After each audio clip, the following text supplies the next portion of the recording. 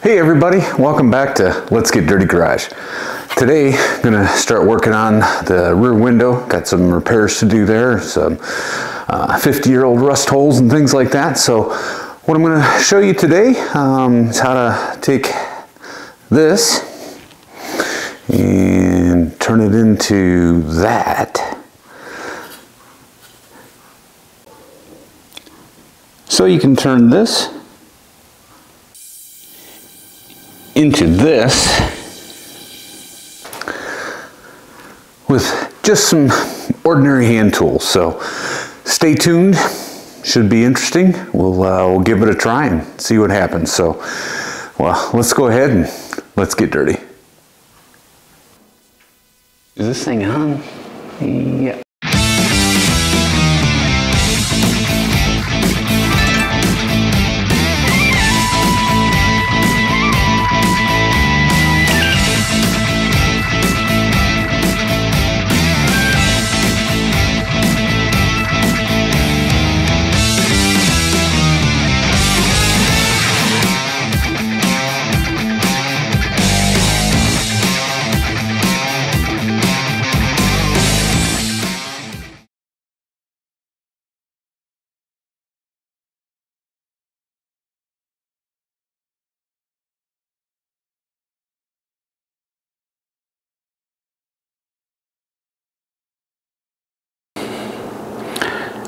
Well, today we're going to try and tackle this rear window frame. Try and get that cleaned up and see what we got to work with, and know already that, you know, we're going to need some repairs in the corners. That's pretty typical of the Elcos, but I'm just not sure what, you know, how much metal is still left in there. So we'll get that cleaned up and take a look and see where our starting point is and go from there. So let's go get it. Okay, to get this cleaned up, I'm going to start with a pretty aggressive wire wheel and see what we can do to get some of this rust and gunk out of here. And we'll see, this will pretty much tear through just about any rust holes and leave you wondering why you did it in the first place. But we'll see what happens.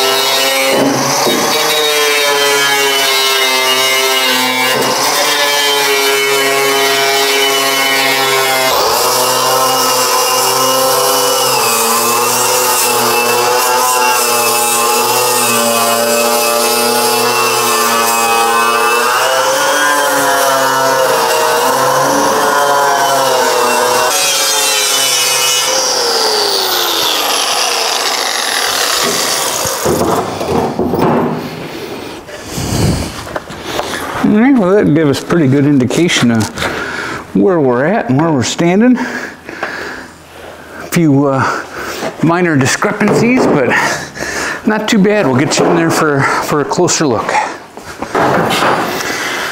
All right, so gonna get in those corners a little bit with a different brush, but I've seen lots worse.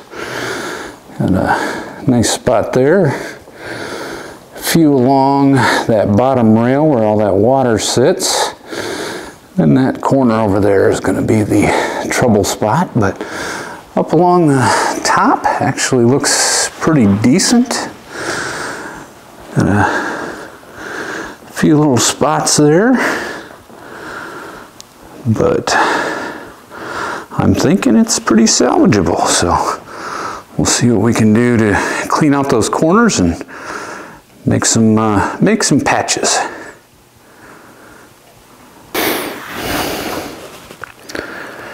All right, gonna get into this corner in here with a little whizzer wheelie dealy on the drill and try and clean this out.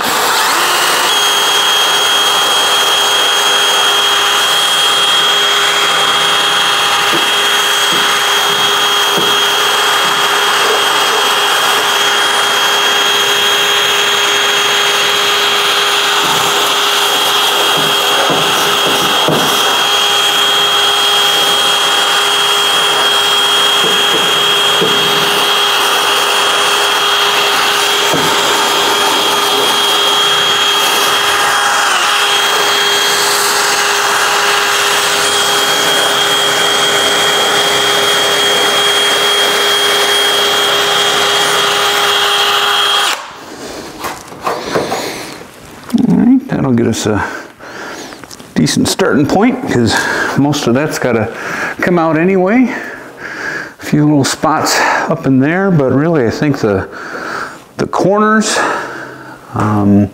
one side up in the sail over there, and then just a few spots along this lower rail should get us pretty much back together. This looks like the worst of them, so let's start on this corner and show you how to make a patch with some simple tools and some really poor metalworking skills. So go from there. So the first step in anything repair and rust like that, typically I like to leave everything in place. As far as I'm not going to cut that out first, but first thing you want to do is make a template. And best thing for that, especially if you've got something to back to, is just some good old-fashioned masking tape. Get the area taped up here. In here, basically what we've got, it's actually, we're fairly lucky. This portion of the sail panel is fairly flat. It bends into the window channel here, which is basically disintegrated. Takes a curve around, and obviously this is like a 90-degree channel here for the window. But this section right here, it's got a curve. It's going like this, also like this, and then curving up into this area up in here. So interesting little challenge to form that, but I'll show you kind of a simple method. Just takes a little bit of patience and some new tape, since I'm playing with that one. But put a couple of layers of tape on there in order to make it firm. Work that down into the contours of that as much as possible. Make sure we're doing a few layers, so that when you take the tape off, it's going to be firm and easier to work with. But basically, imagine the form that you're trying to make. Get the tape to take that shape.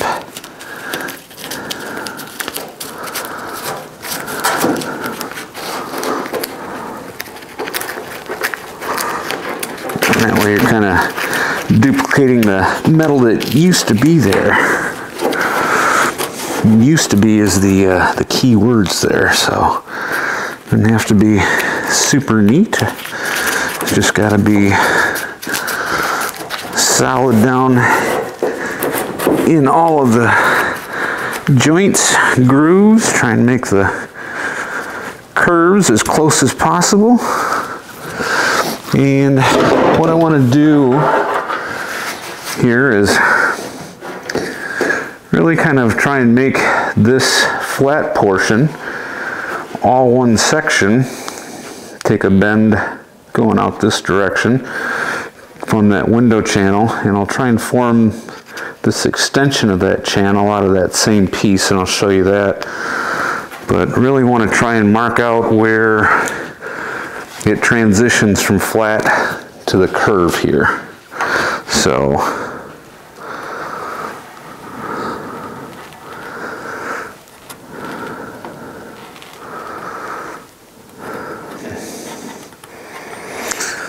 something like that. So that's the flat portion here. And then I'd like to take this to that seam, or it seemed to this piece here. Follow that curve of the channel there. And really what I'm laying out here is kind of the piece that's going to go along this section here. where all the contours and shapes are going to be, because it's got kind of a bowl in there that's going both directions at the same time. And we'll take this out, extend it out here to good metal.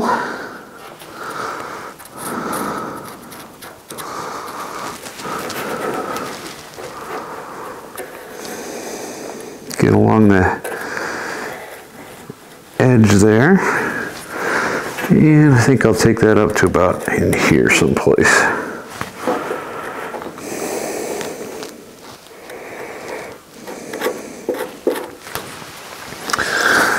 I'm going to also mark off basically the lowest point, so I know kind of where that fold line has to be.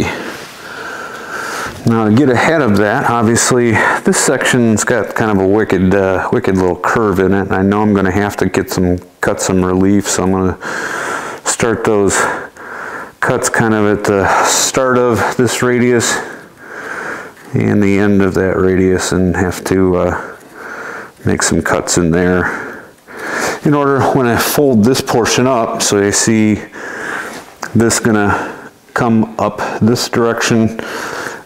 This will be a separate piece, so this will be one piece that goes along the sail and then into the window channel, and that'll be a second piece. So basically two flat pieces, got to form both of them, but we should be able to have just a quick set of tacks along there, tack this together, and that way we have some minimal welds that will hold all those pieces together. So I'm going to pull the tape off, cut out the patterns, lay them on some flat sheets, and we will go from there.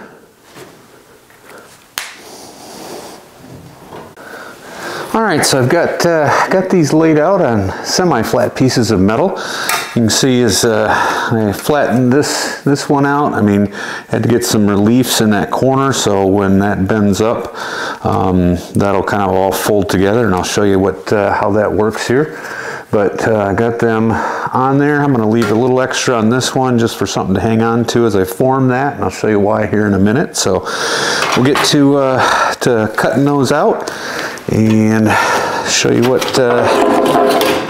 what next steps are. So got my fancy cutter outer tools here.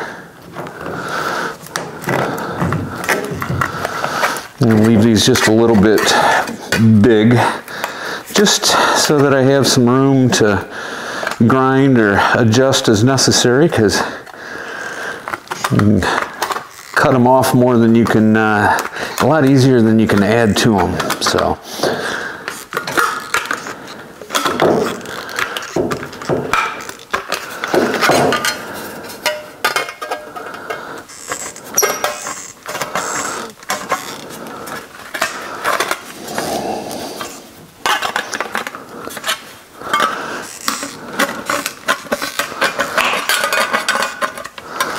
I'm sure if you wanted to, you could zip these out with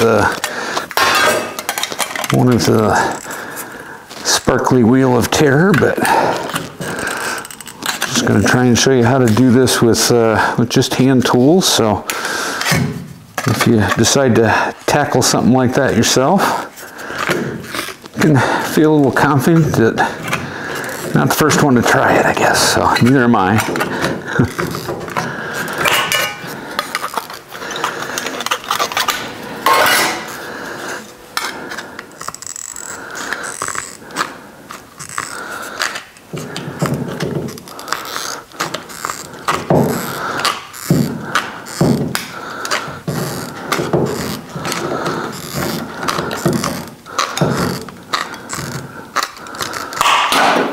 Okay, so that's the piece that's got to be kind of formed to fit in that bowl and stuff up there. We'll get this monster one cut out here. See if my hands hold up.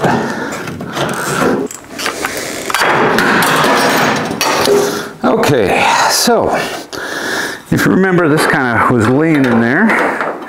This side's being flat, semi-flat.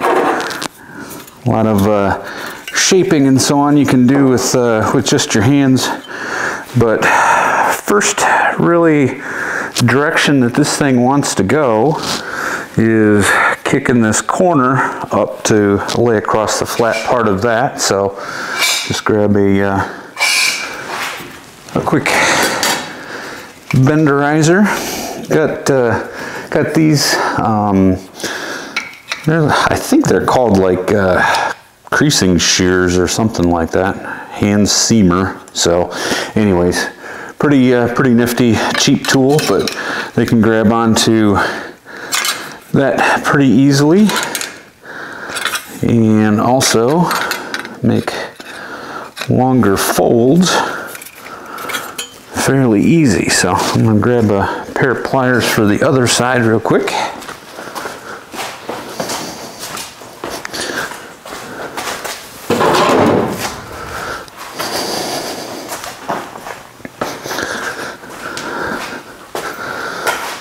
Alright, so just want to bend that portion up somewhat on a 90. Same thing on that seam.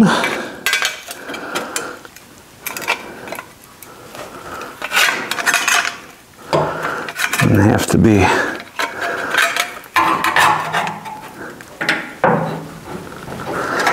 perfect or anything in there. And I will clean that up just a little bit on the vise, but these will fold up in there as well.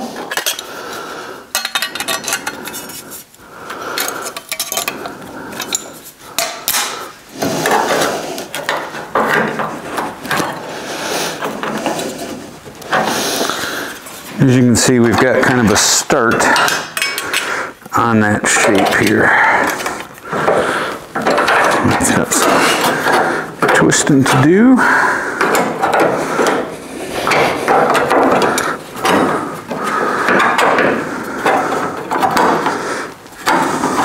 Alright, so got a start at that, and what I will do is just keep working the bends and the curves.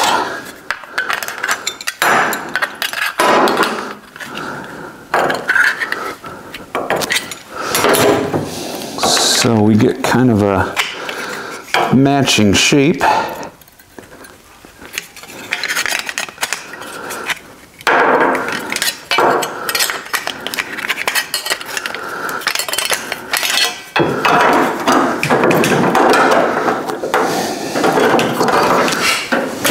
As we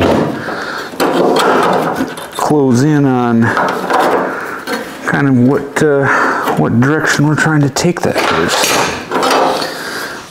Cut this up a little bit more.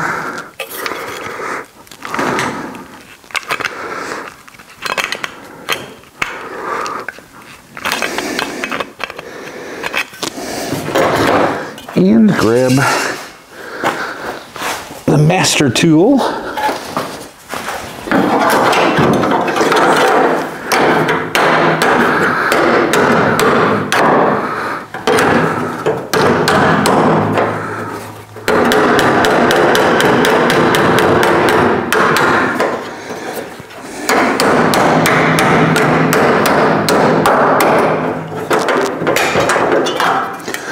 Right now I'm just kind of concerned with getting basic form to follow kind of that outline. So I think that gets us in pretty decent area.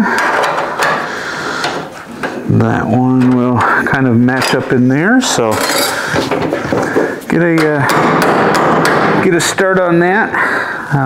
Basically trying to match up this bottom curve and then being flatter on this side.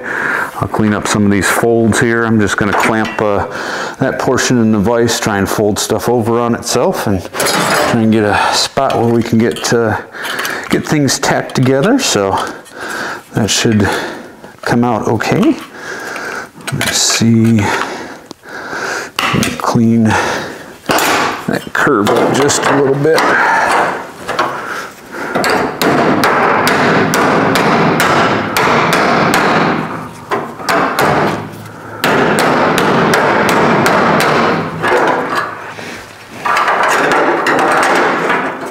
this section of this kind of rolls out a little bit. That's why it's forming like that.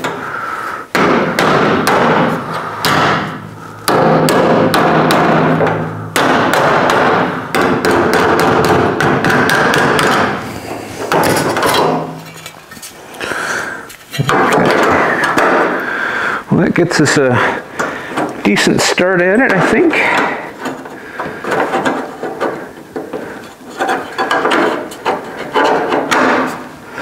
Okay. Now for this piece, as I said, there's multiple different curves up through there, and actually, since we're actually fairly lucky that, you know, a lot of the sheet metal is there.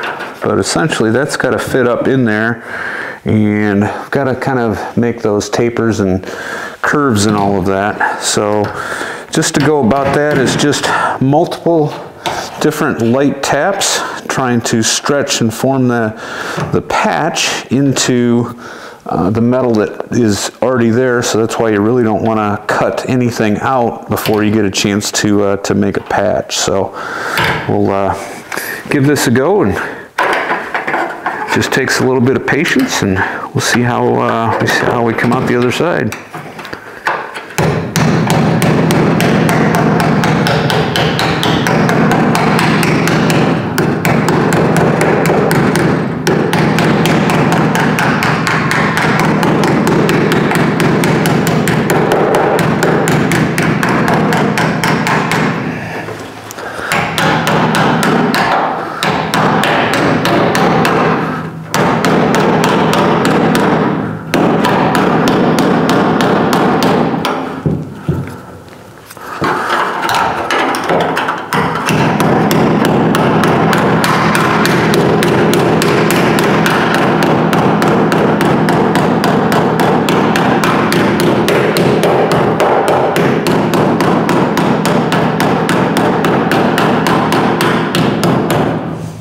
And you can see we're starting to make that curve on this end to match the radius inside here. So get that set down in there, and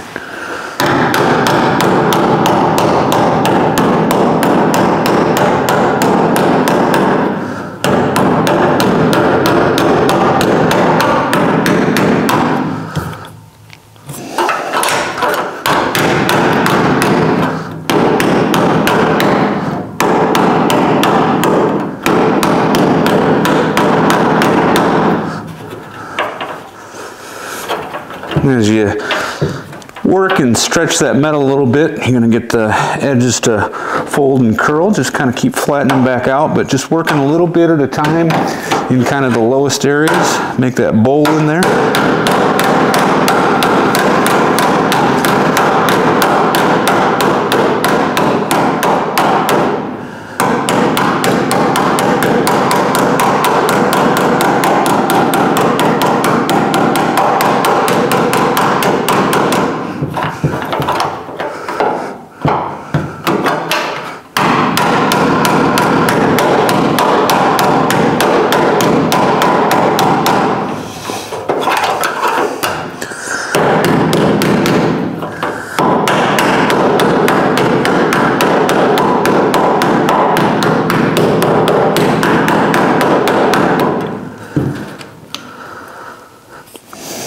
And you can kind of see where this is starting to take a bowl shape in through here, where it's going this direction and that direction to kind of match up with what's going on up in this corner here.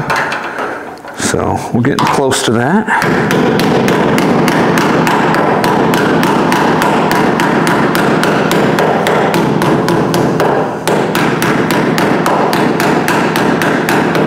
You can kind of tell when you're getting close to the shape because it stops bouncing so hard around.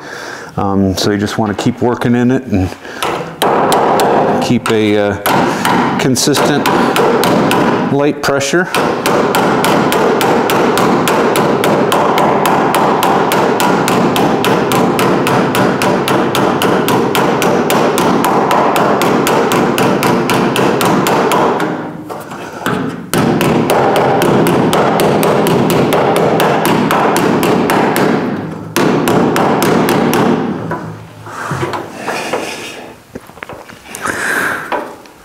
So I think actually we're pretty close. You can see the back side of that is it's kind of bold and bowed, but this is kind of following that contour that's rolling up in there. Fits fairly square in there. And they have some trimming and gap filling to do, I think, but I kind of like where that's headed, in the right direction. Now this should be kind of where that gets cut, but I want to kind of see how those fit together.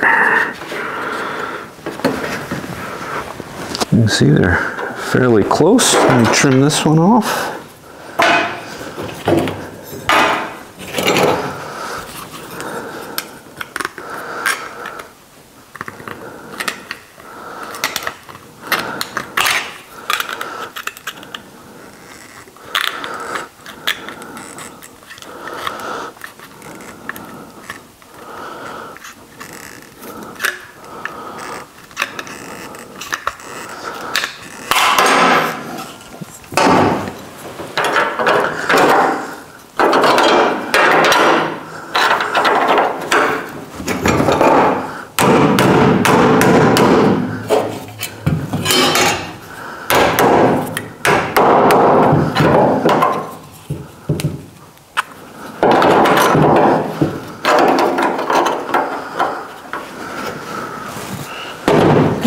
Okay, so that should fit there, that should fit there, and really the only welding will join those two here and along this seam here, and that should give us kind of that odd shaped patch a little bit. So let's take these over to the vise. I want to work on this section, get it squared up, cleaned up a little bit so that it's pretty flush in there, but kind of like the way that one has turned out and the way that it's sitting in there. So let's go play with the hammer just a bit.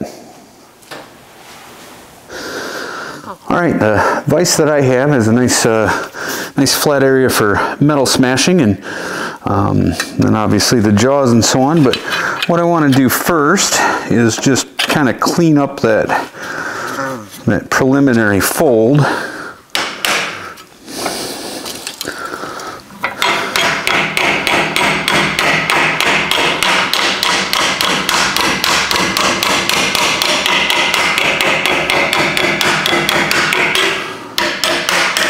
Make it a little crisper.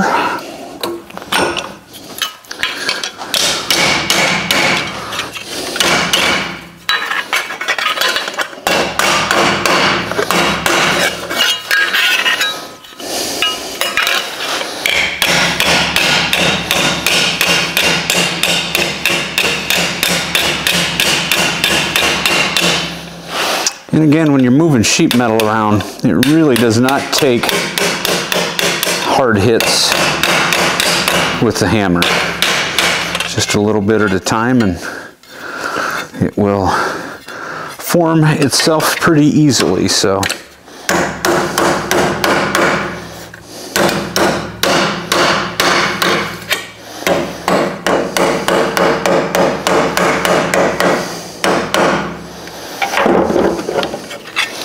and these ears that we folded over, I want to try and get those coming in the right direction.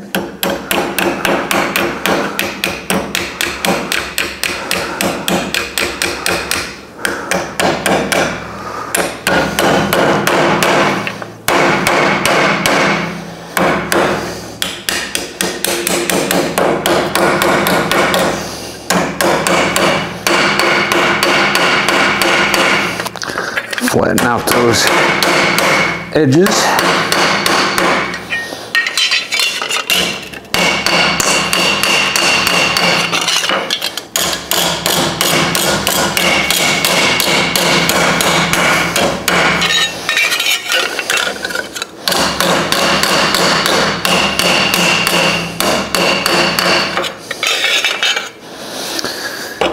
And I think that's pretty flat at this point. Getting there anyways. Almost flat enough to be welded.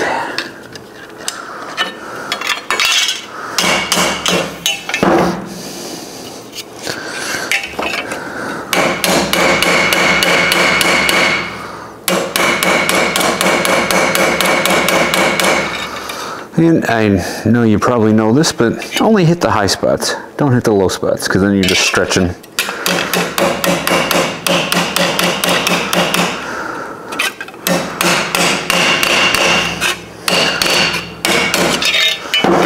All right, well, I think that's quite a bit closer to being able to fit in there. So let's take it over to the car and see how it matches up.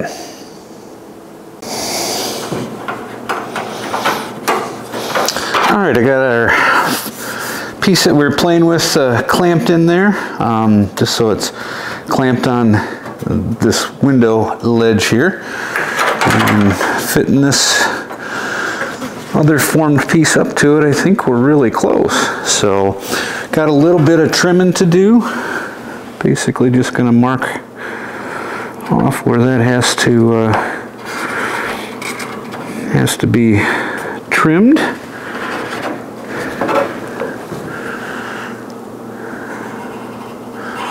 Now remember, when we get the metal of the car cut out, it's actually going to go down just a little bit, in just a little bit. So you got to leave some allowances in order to make sure you don't cut the hole too big.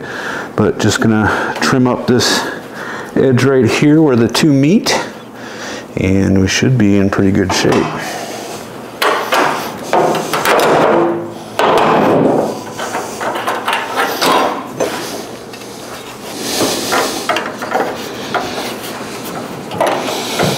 All right, I think that gets us close enough to throw a few tacks in it. So I'll get the starting point, and then we get the welding and grinding on that. So in pretty good shape, I think. At least close enough for who it's for. By the way,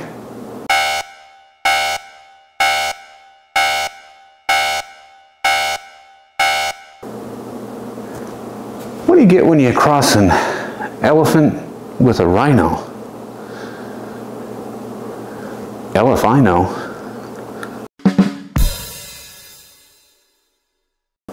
All right, let's make some progress. All right, so we're back with the finished product there, or semi-finished anyways.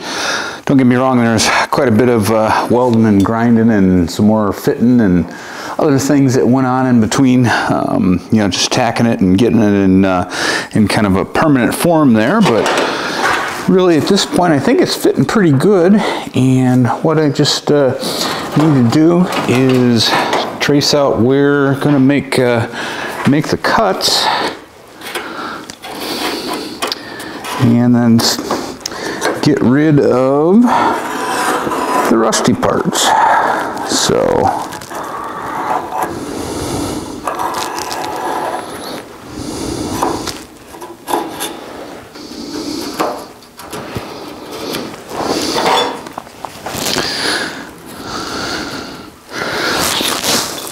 now this inside seam there is spot welded on, so we'll have to do some prying and maybe some digging in order to get that off. But let's see if we can't get some cutting out accomplished here and get into final fitting and getting it to the car. So a little bit of progress.